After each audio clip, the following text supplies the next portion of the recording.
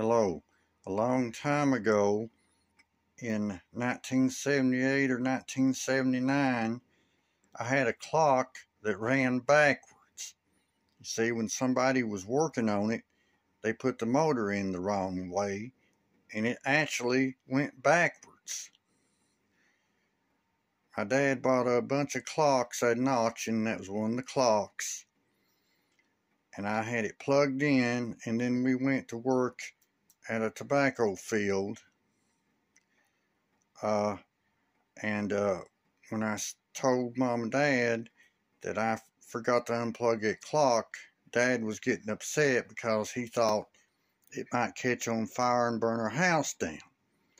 But the clock wasn't dangerous, not at all. It just, the motor was put in the wrong way and it went backwards. I don't know if I still have that clock or not. If I do, it's somewhere down in the basement.